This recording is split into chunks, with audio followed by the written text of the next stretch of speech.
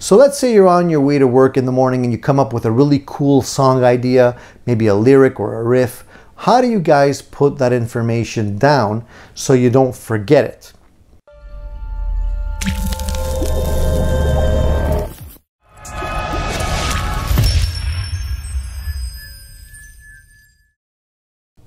The main challenge, at least for me, is remembering the stuff that I come up with, because, you know, 1 minute's in my brain, the next minute it's gone.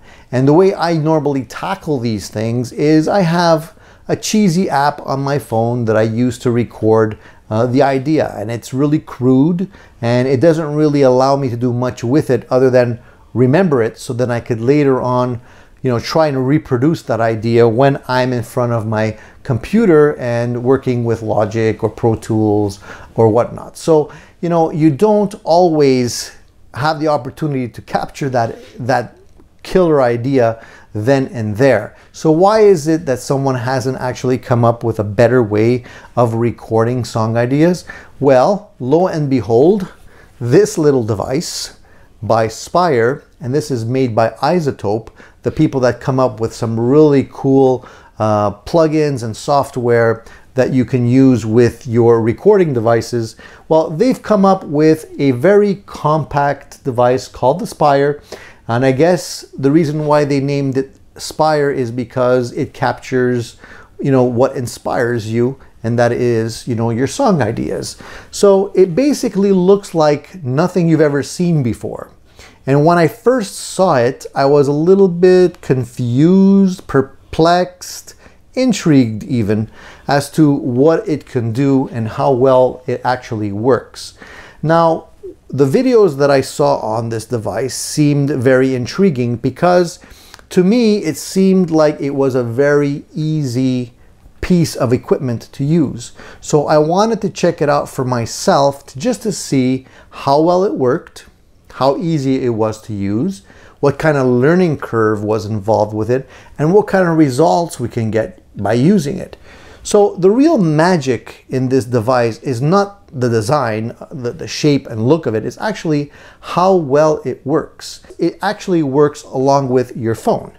So you have to take the device and connect it to the mobile app that works along with it, and the two pieces of equipment work seamlessly together. And what really blew my socks off about this device is how well it actually does what it does. I wasn't expecting it to work so well, to be honest with you, and I was expecting it to be more limited than it is and to have a steeper learning curve. So the really cool thing about this is that they thought of all the different angles and possibilities that you'd be using it for. Now, let's say you're on the road. Let's say you want to go and you're visiting a friend of yours that plays bass and sings, and you want to actually record your ideas together. You just take this little guy, put it in your bag along with the wall wart that is used to power it, and you're good to go. Everybody's got their phone today, so obviously that's going to be in your pocket. And the built-in microphone that's in the front of this thing, it will discreetly capture everything that's going on in the room. So if you want to do a rough demo, you can easily do it with that one built-in microphone. In the back of the unit, we have some inputs here, so you can actually plug in another couple of microphones, or a microphone and a bass or a guitar. You even have a switch there for phantom power. You have a discrete power button there and a little input so you can plug it in and get power to the unit, as well as an input in the back for headphones and another input in the front of it for headphones as well. So two people can easily use this device to be able to monitor what they're playing, sing along and play along with it to record some ideas. Now, it is a full-fledged multi-track unit, so you can easily record multiple tracks, multiple takes of the same idea. And you know, the beauty of it is that the interface is just a series of LED lights along the top of it. And these lights are all you really need to understand what's going on. So if you're a technophobe and you don't want to spend a bunch of time reading a manual, you can easily find your way with this device. It has 3 buttons on the front of it. So one is just to arm a new track and create a new track so it's ready to record. The other button is a sound check button. So you just press that button, strum along with it or sing along with it, so it analyzes the levels and balances everything so you don't clip it. And then the last button is just a button to control the volume on your headphones so you can hear yourself at the right volume that you want to be using it at. So other than that, you have a stop button and a play button. So if you want to play back what you just recorded, you can easily just press one of those 2 buttons to do that as well. Now, once you've captured the performance, the rest of the magic happens from the phone. So you could delete tracks, you can create new tracks, you can mix them, you can do some editing as well. There's also some special effects that you can put in there, as well as reverb, guitar effects, bass effects, cabinet simulations, amp simulations. If you want to just get an idea down and you don't want to carry your amp with you, you can definitely do it with this device as well. So it really is an all-in-one wonder. And I thought when I first saw it that it would be cheaply made and maybe wouldn't withstand the wear and tear, you know, if you want to carry this with you somewhere. But the unit is actually made out of a very nice, heavy aluminum, and it is built very, very well. It's got a rubber pad in the bottom of it so it doesn't slide around. It dampens it so you don't have vibrations happening. It's just really well thought out.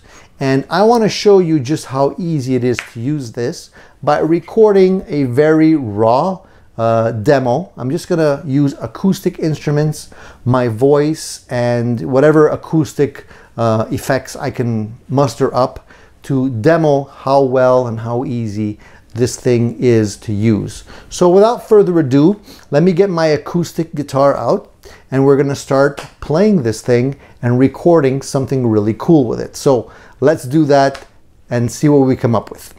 All right, so right now we have the unit plugged in to the telephone, and what I'm going to do is I'm just going to do a sound check, and I'm going to show you how easy it is to arm the phone and get ready to actually record. So before we want to do anything with the unit, we want to make sure that the volume level is correct. So I'm going to hit the sound check button here, and you can see that the microphone, the internal microphone, is already picking up my voice because the LEDs are going up and down. But if I hit the sound check button and I strum some chords,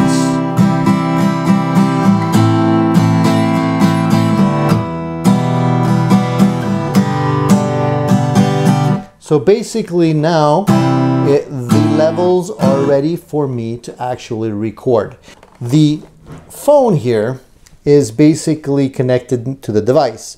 So we can see here that there's a project already in there. Now, for sake of explanation, I'm going to show you how easy it is to create another song idea or song. So I can either press this button here, which will automatically arm the system on my phone and have it ready to record.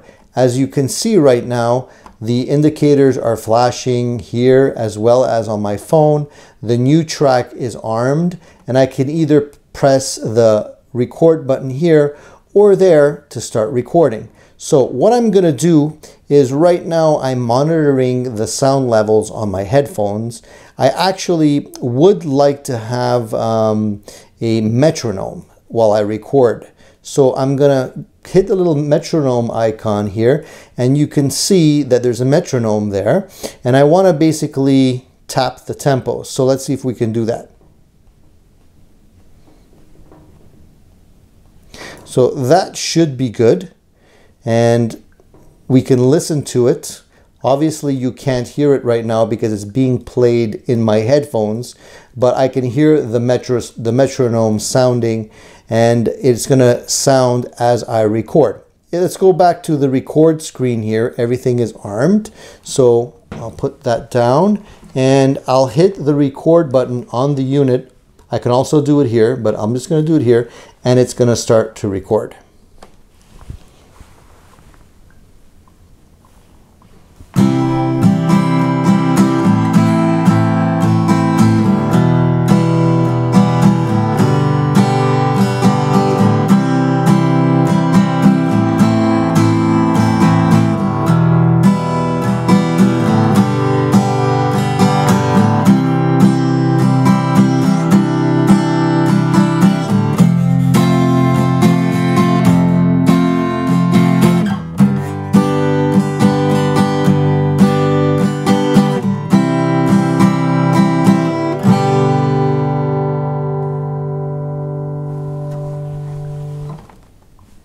So that is how easy it is to actually record a track here. So this sound file that we have here now can be played back. So I can actually listen to it, and although you can't hear it because it's in my headphones, I'll put the track for you to hear later on.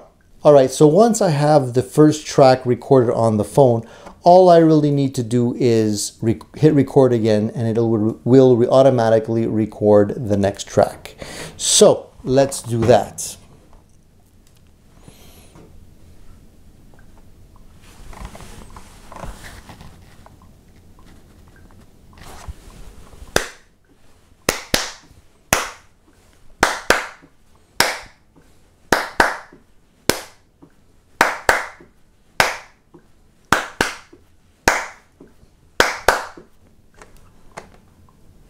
Okay, so if I don't like the way the sound claps came out in that particular track, I can just delete the track and do it again. So this time around, I'm going to try to record a shaker to be able to get a little bit more effects into it. So let's grab the shaker and record that.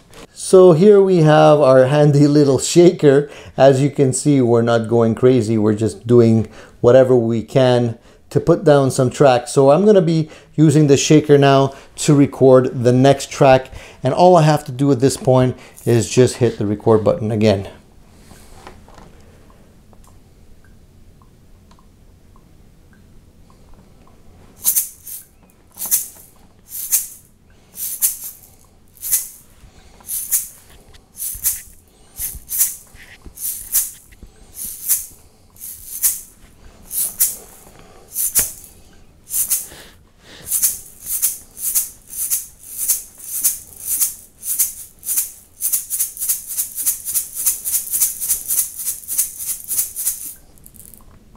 All right, so now we have 3 tracks on our phone. So we have the initial guitar, we have the hand claps, we have the shaker. Now what we're gonna do is we're gonna simulate, I'm gonna pull out my bass guitar and we're gonna record the bass guitar. Now for the bass, I wanna add a little bit of an effect here. So what I'm gonna select here is the recording effects, and you can see that there's a whole bunch of effects, including acoustic shaper, warm voice, but for this case we're just going to use the bass guitar or amplifier simulator, and I'm not going to do anything too crazy here. I'm just going to leave it as is, and I'm going to select OK, and we're basically ready to record the next track. So let's do that, and hopefully it comes out okay.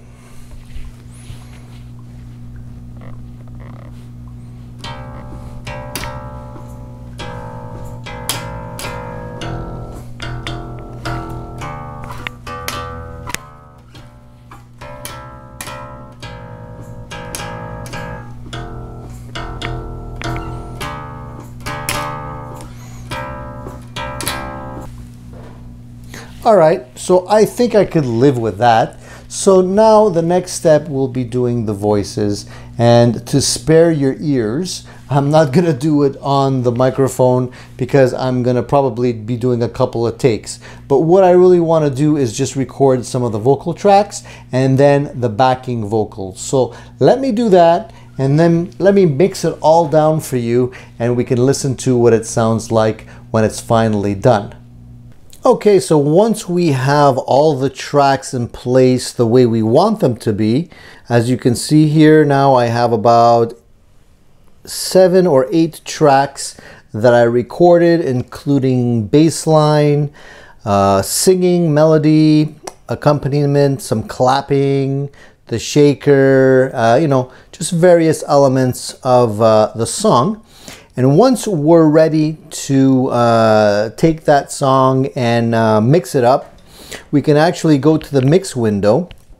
And the cool thing about the way the Spire works is that the mix window, the tracks, and how you want them to appear in terms of spatial relationships, if you want it to be panned left, panned right, brought up in the mix, or brought down in the mix. It all is done with a series of dots, and all you have to do is grab the dot and move it up if you want it to be further up in the mix.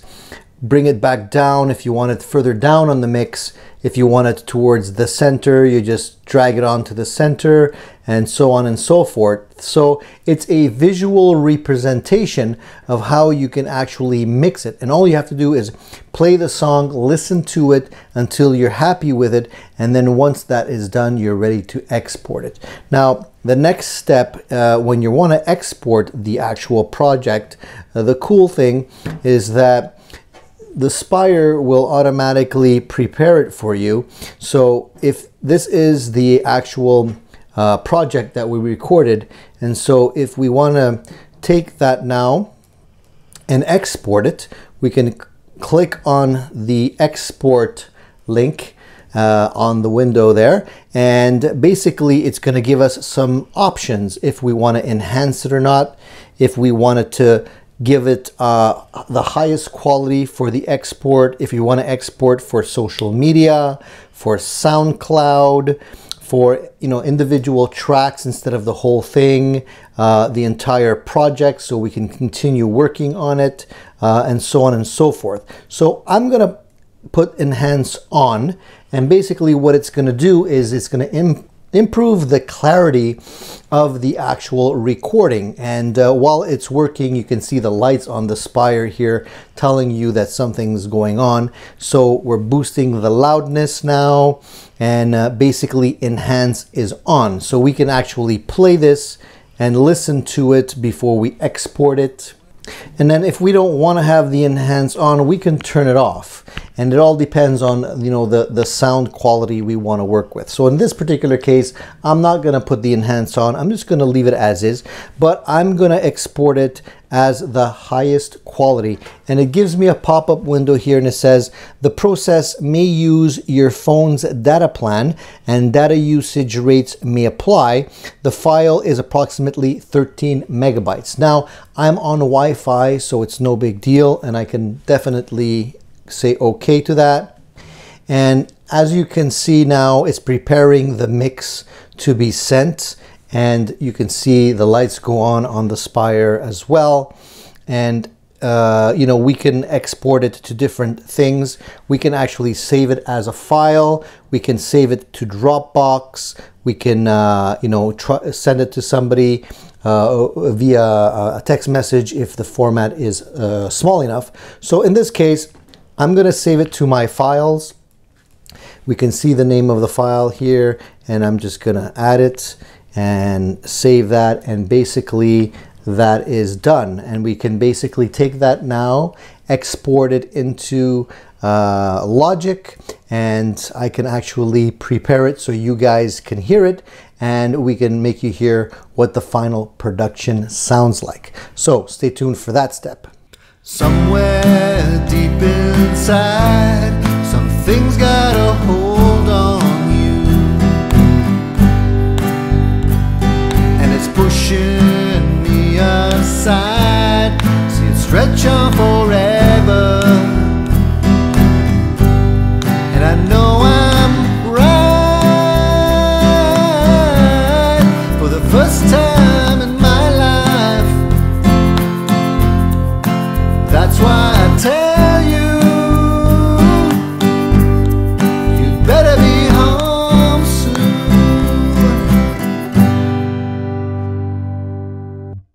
So there you go, guys. That was a little quick sound sample that was created in just a few minutes using the Spire tool here. And I just wanted to give you a rough idea of how quickly you can throw together a song idea. Of course, my singing is not up to par. Remember, guys, I'm not a singer, so please be gentle with the comments about the singing. Don't hurt my feelings. I'm not a singer, you know that. I just wanted to throw together something for you to understand how quickly it can be done. Now, this tool really has changed the way I approach recording my ideas. I no longer dread having to set everything up, and I can do it very, very quickly, down and dirty with this tool in just a matter of minutes. So there's no reason why you shouldn't be able to capture that next great creative idea and share it with your band and develop it and create the next #1 big hit, because it really does make it easy. So there's a lot of technical information on the iZotope website about the Spire. I encourage you guys to go check it out because it goes into a lot more technical detail than I can get into here. But just suffice it to say that I'm really impressed by this little tool, and you know, the geniuses who put this thing together down in iZotope, the engineers, big thumbs up to you guys, because you're really making it a heck of a lot easier for guys like me to record their ideas, and there's no reason for me not to be able to do it because it's just so darn easy. So check out the information. I'll put the link down in my notes below if for those of you who want to check it out. And that's it for today, guys. I just wanted to share this great little device with you guys. If you like the information that I'm presenting here and you like my videos, please consider subscribing if you haven't already done so, because that's the reason I do this. I do this to encourage, you know, the exchange of information. And I love it when you guys give me comments, good or bad, about the stuff that I'm presenting here. So if you enjoy it and you want to be notified whenever I post a new video, hit the little bell icon and you'll get a little notification so you don't miss any of the cool, great stuff that I have coming your way.